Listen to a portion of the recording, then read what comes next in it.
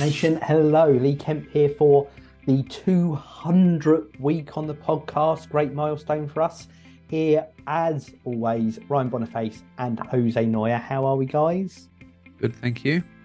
Brilliant, thanks, Lee. Means we're 8 weeks away from 4 years. That's it. That's what I was going to say. So we're on a regular show here, but when we get to the 4-year anniversary, we will have a special anniversary show for that. But great stuff. We thank you, everyone out there listening, supporting us. You have got us to this 200 milestone. Follow us on Twitter at ListenToIN, ListenToIN. Search for Joe all over social media. Just stick Jose Noya Inspiration Nation into your Google machine. And like people right now, you can join us live on TikTok as we record. So this week we're continuing from our show last week. Joe read to us from, you got it up there, I forget all the words, Joe, because it's a long one. The boy, the thing and the horse. The Thing. This isn't Stephen Carpenter, is that right? This isn't like that film. I apologise. The boy, the mole, the fox and the horse, with some great lessons in there. It's a great animated film over Christmas. Some great lessons in it. We shouted out to the author on Twitter this week, and he gave us a like back, so we appreciate you for doing that as well, as he has inspired our work. So we'll hand over to you, Joe, and like last week, I presume you're going to read out and stop at a few bits to talk about the inspirational messages. Yeah, so just a little recap for those people who didn't actually, who haven't actually, seen or watched us on the live, they've not seen it, or you're not caught up. But essentially, it's the boy. And I've confessed on that, Joe, because I didn't see it over Christmas, and you can tell by my great rendition of the title earlier. You introduced me to this last week, but I'm glad you did, because I very much enjoyed it. Yeah, and I think it's a really good thing. And again, people may not know the story. I hadn't heard of it until at Christmas time, just before Christmas, and it all came out.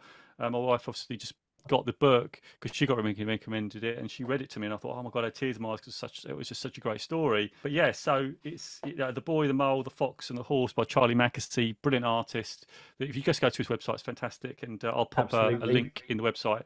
But essentially what's happened is boy meets the mole goes, they find a fox, and essentially the fox, we've got to the bit where the fox is in a snare and the mole is scared of the fox, but the fox, even though it's an enemy, releases the fox, and that's the bit we got to. And there's a few life lessons. So if you do want to explore those life lessons, as Lee always says, go back to the previous podcast, episode 199, and you really get the life lessons from there and take from there. But as Lee said, we're at the point where the boy actually just sort of says to the mole, well done for releasing the fox, which is an enemy, right? And the fox did say that he was going to eat, that he'd kill the mole. So it's almost how we face enemies. That was the last sort of lesson we actually talked about as we wrapped up the podcast. So I'll just continue with the story then in that case. So there he is. There's the boy. Just sort of rolled it up there, and the mole there. I don't know if I better do it to both there. So you did well. One of our greatest freedoms, said the mole, is how we react to things. And we're just like a little bit of artwork there. I'm going to start showing the artwork. I think it's quite nice as well. Oh, look. Lovely morning, said the mole. Shall we get going? So going just out, just walk in. And I'm going to do as usual. I am going to actually pause when I think there's the life lesson. You can tell me to pause as well. Whoops, you're rolling, cried the boy. You look like a snowball. No, a mole ball, a snow mole. Stop rolling. Goodness me, said the mole, and just having a bit of fun rolling down the hill. Oh gosh, no, the river, look out. So just going down, rolling towards the river. Tension, need tense music there. And the mole goes into the water. I'm getting better at this actually. The mole goes into the water. Take my hand, what's this? And then, oh no, the fox. And the fox starts to come by the river. So we'll see what happens. And the fox is going by the river. You can see the fox there, can you see that? Okay, guys on TikTok, there we go. Just going by the river.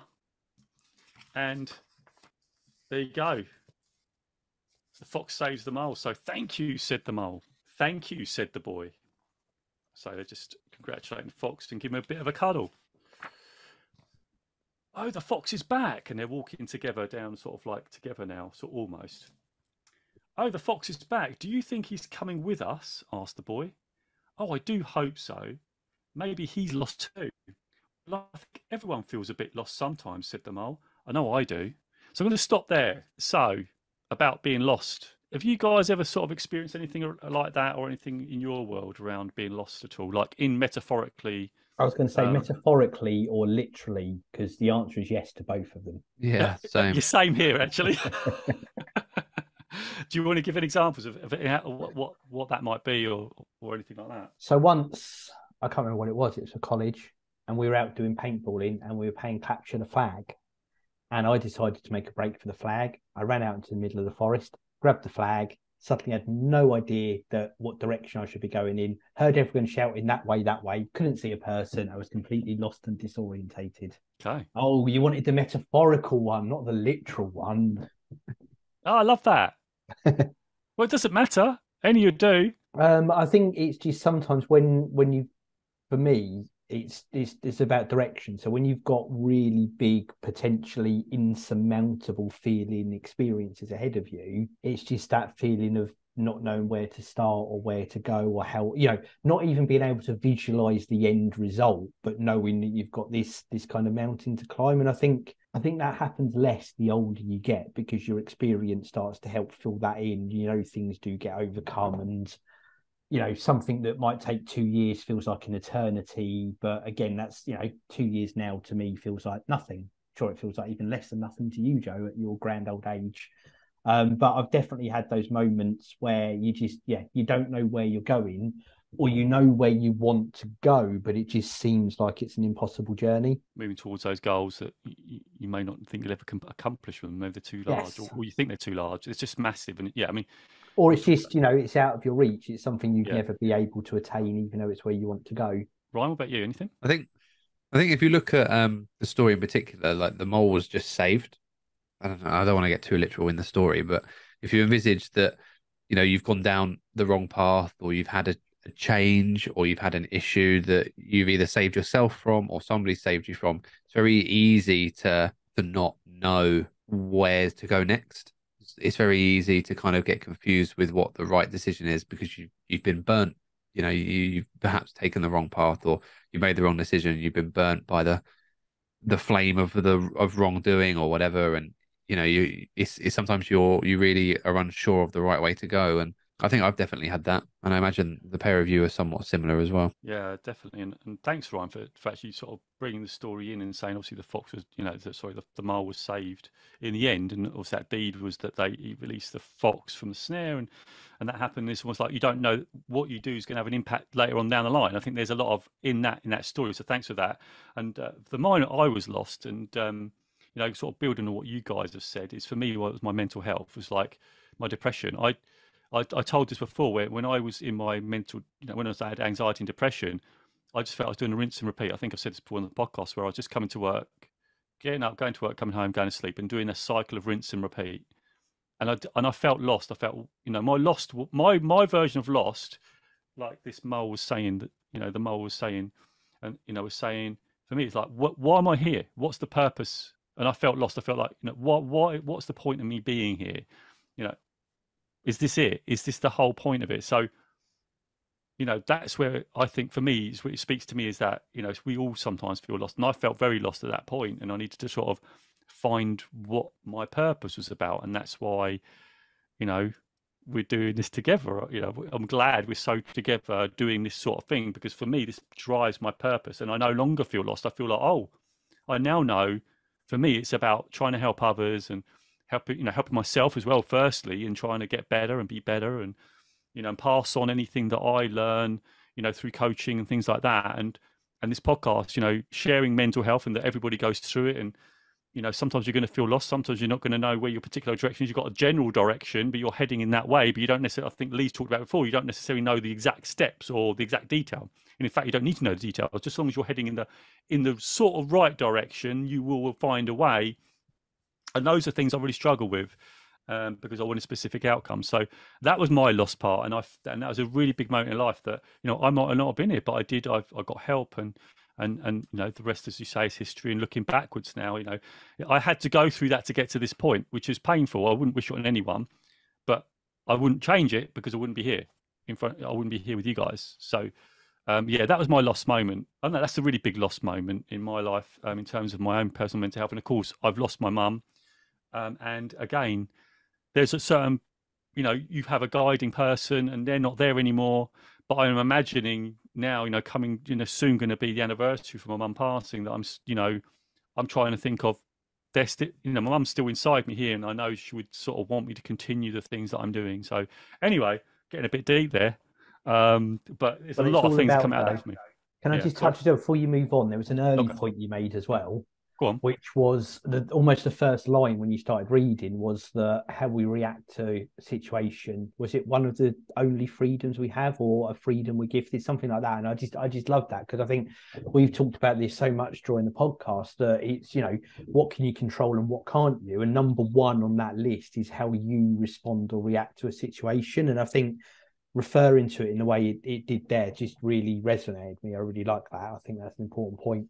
Yeah, absolutely. I think it was the mole, wasn't it? It says one of the greatest freedoms is how we react to things, said the mole. And that was the end at the end of like that one. Yeah. I mean, it's literally, you know, that fear that he was feeling, you know, going to release that. So yeah, it's a really big, you know, so again, I said before, this book is not, you know, it's designed, you can see obviously it's like for children, but actually there's massive lessons in here that actually in a way that it's accessible for everybody. And that's why I love it.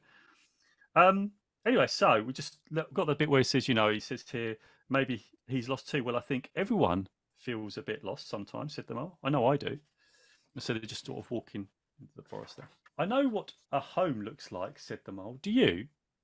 Yes, it has walls, a roof, a bell above the door, and cakes in the window. I think that's a cake shop, said the boy. Oh, is that not a type of home? You can't live in a cake shop.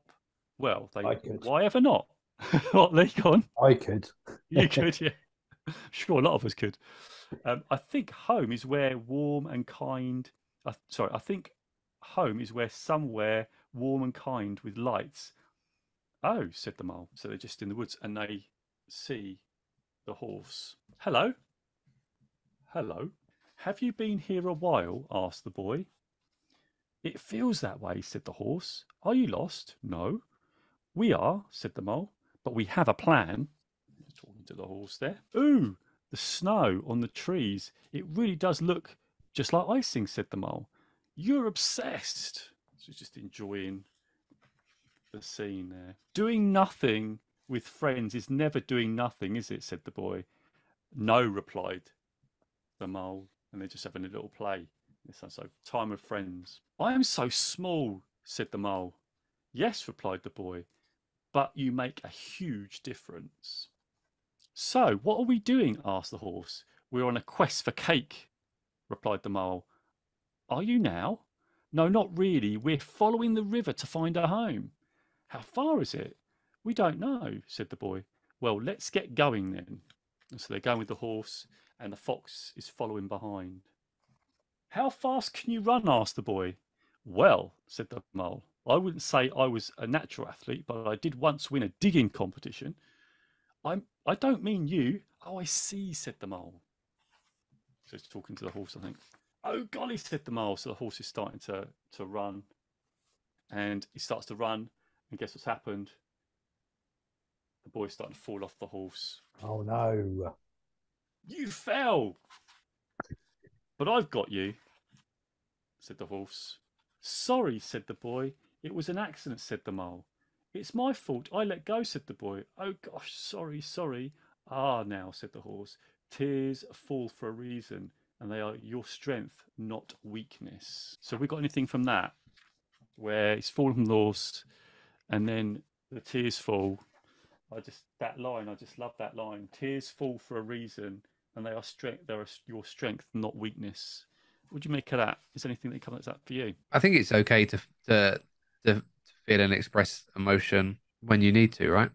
There's huge waves around mental health, especially men's mental health these days, and that it's okay to feel things, and it's okay to need to process them or be upset about them, and I assume that applies. I assume that's kind of what we're getting at. We're kind of saying here that it's not the end of the world, and sometimes you just need to take that 5 minutes and then dust yourself off, try and go again, or pick yourself up, or formulate a plan on picking yourself up. You know, things don't have to be huge, gigantic steps.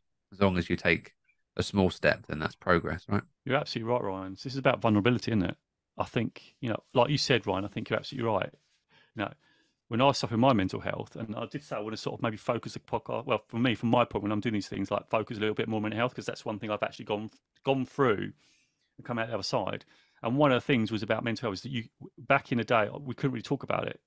You know, it was growing up with stiff upper lip, pull your socks up, all that. And now, you know, I do actually cry and I let the emotions out. And my wife sometimes says, "Oh, you're crying again," but I literally am okay with feeling that emotion, because literally I almost, when my emotion, when I'm like watching a film or something, like, or I get a response to that, I will actually let out. I used to try and suppress it, but now I let that emotion flow, and that's my vulnerability. But like it says, you know, by me doing that and feeling those emotions is actually a strength. Being able to process my emotions is a strength. It's now a strength rather than, you know, perceiving it as anything that's weak. And being able to speak to you about, actually, you know, sometimes I do feel tearful, you know, that is okay. And I will tell people that, you know, depending on what the situation is. Even last night when I was watching the television, James Arthur, I don't know if you know James Arthur, I don't know, he's the guy who won X Factor. There was a show, I didn't like, know he won X Factor, but I know who he is.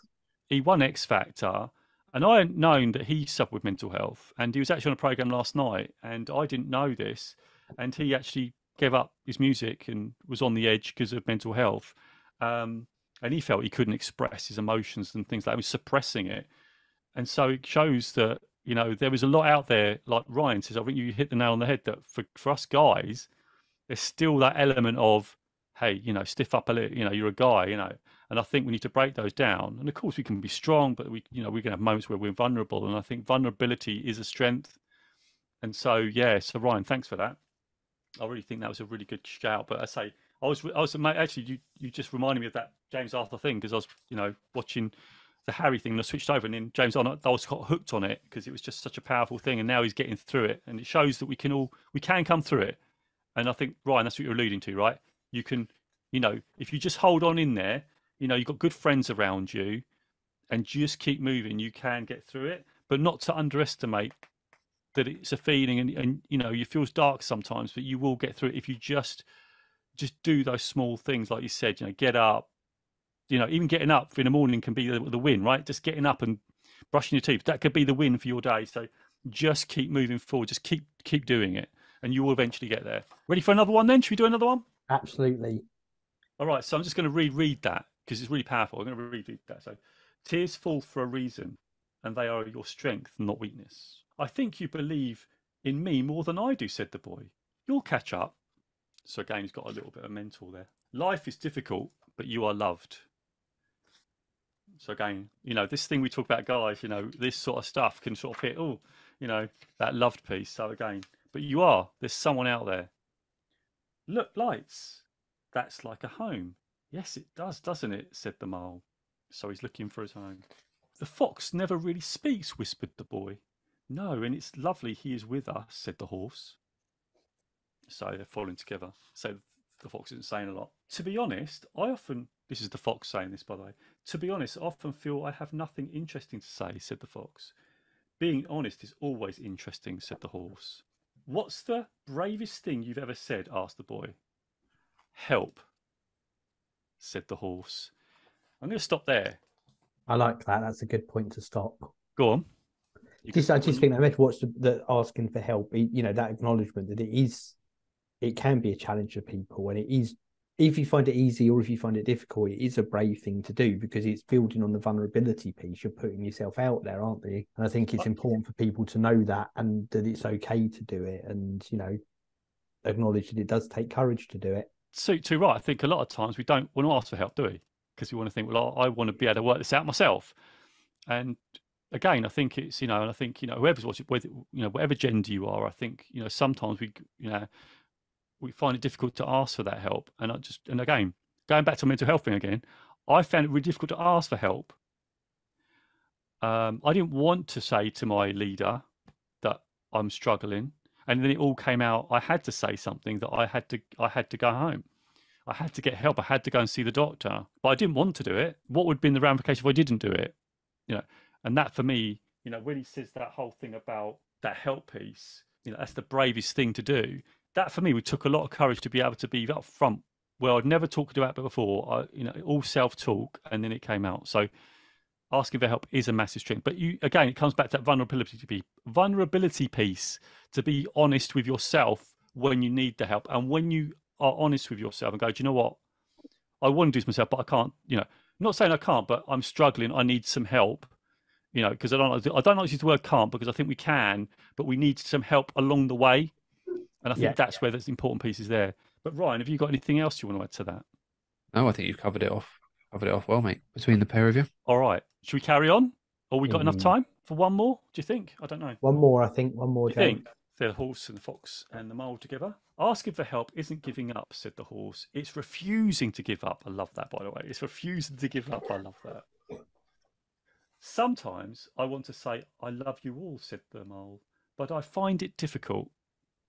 Do you? Said the boy. Yes, so I say something like, I'm glad we're all here. Okay, said the boy. I'm glad we're all here, said the mole. We are so glad you are here too. And they're just on the horse there. What should we do? Asked the boy. That didn't sound good. So there's a storm brewing. There's a storm brewing. And they're running now, sort of, I think, trying to do something to deal with the storm that's coming.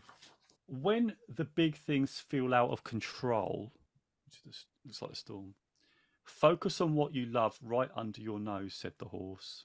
And the horse said, and it says there, the storm will pass. I'm going to stop there, because that for me is pretty significant. And then obviously you see a rainbow there when the storm has actually just passed there.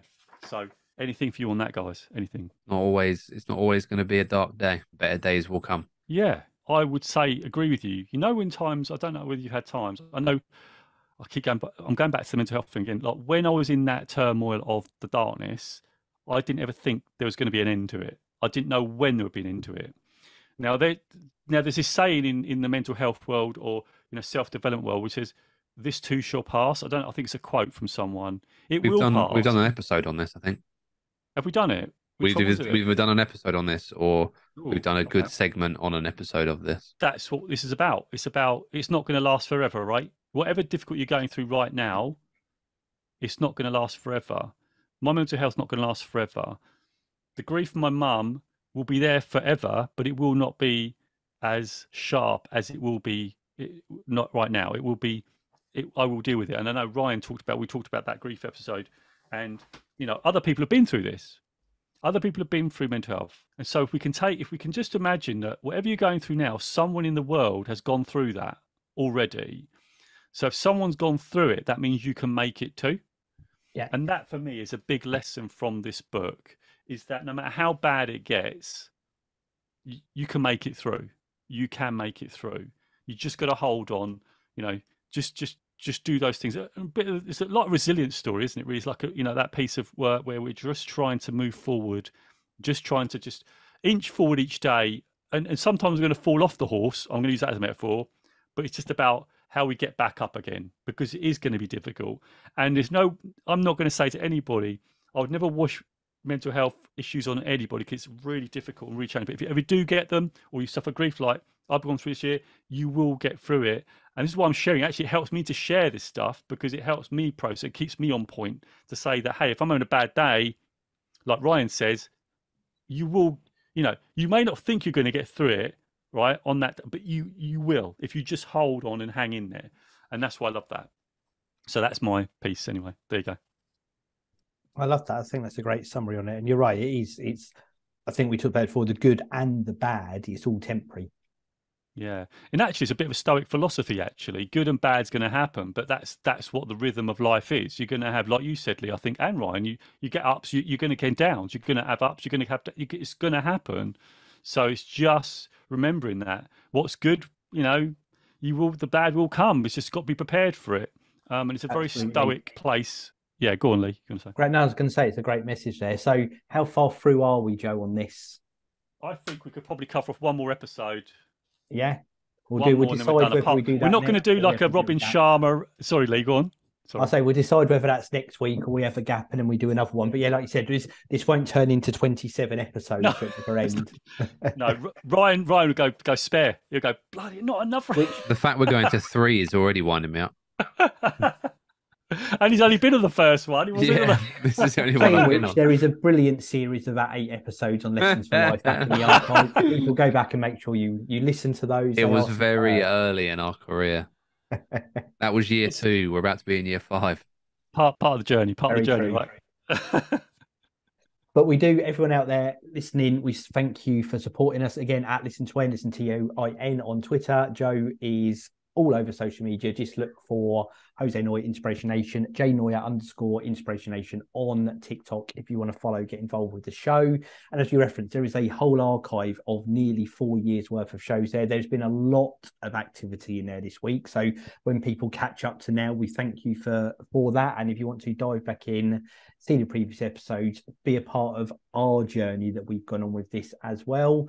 And of course, if you like what we're doing, head over to inspirationnation.org.uk, details of coaching service, sign up for Joe's newsletter, merchandise. I am sporting my hoodie today. Joe has got his t-shirt on as well. Loads of great merch over there.